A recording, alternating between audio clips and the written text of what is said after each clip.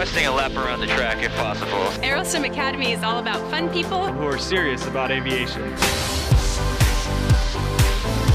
And to the left, we're here at Daytona International Speedway. One of the great things about flying in Florida is there's a lot of sights to see, and one of those sights is the Speedway right here. I've been in Florida for 5 years. Goodbye, Daytona. And I'll tell you, I wouldn't be here for 5 years if it was a boring place to live, that's for sure. Our students choose to live in different locations around Sanford. We have dormitories that are within walking distance from the campus, which is really close to the airport, which I think is really convenient.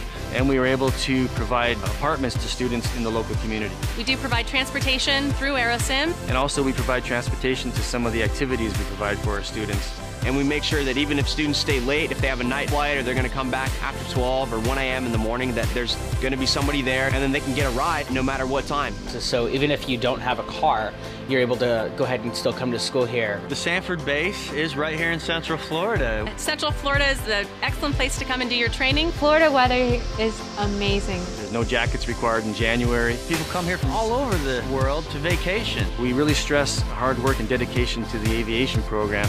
However, we do encourage our students to enjoy the local community, get out, get away from flying, have some fun. Part of Student Services is keeping the students up to date on all the local events and attractions. She typically arranges field trips for the students to go on, from air shows. We did the Cocoa Beach Air Show. To the theme parks in the area. Universal Studios, Disney World. Orlando's not too far from Sanford, actually. We also have some of the best beaches in the world here. We got beaches in each direction. There's tons of stuff to do. I mean, I could keep going on and on. We're going to go request our approach on the shuttle landing facility. As we go by, this is a piece of American history, this landing facility. Many of our shuttle missions that have gone to space have ended up here. So there's launch pad 39A is over here, and 39B is a little further south over there.